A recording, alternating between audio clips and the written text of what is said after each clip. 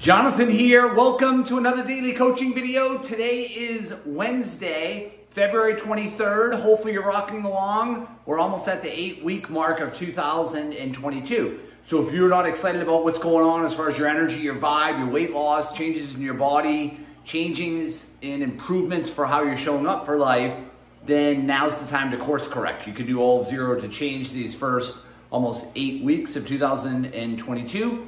But we do deserve to step back, look in, and say, okay, some areas we need to dial in and then dial those in. As usual, Wednesdays, we nail an interval workout. There's, I think, 6 coaches streaming live today on energyup.co. I will mention right now, I'm not sure why I'm laughing, but the site is actually down. It happens twice a year, maybe.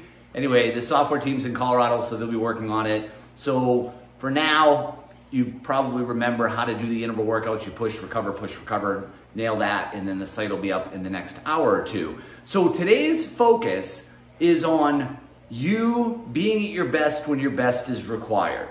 So on Sunday, I get up at 5:30 every day. So at about 6 o'clock on Sunday, I started working on the final of the manuscript for my editor for my second book that comes out on April 4th. Now the book's pretty much done, but I knew in my heart there was this final push, this final stuff I needed to get to her. And so I started at 6 a.m. on Sunday. I finished at 11 p.m. on Sunday night. That is the price of giving your best. And Sunday for me required me at my absolute best, and I was able to rise to the occasion, elevate, and nail these final tweaks on the book so it can be ready to go 5 weeks from Monday on the release date of April 4th. As your coach, my question to you today is, will you have your best when your best is required?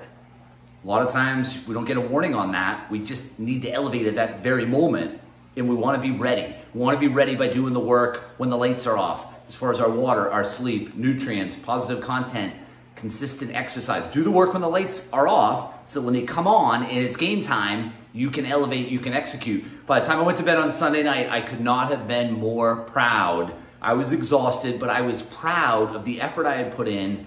The book is finally ready. After 8 years, that's a separate conversation. All right, nail your Wednesday intervals, stay on top of the Win Tomorrow checklist, and I will see you on Thursday morning.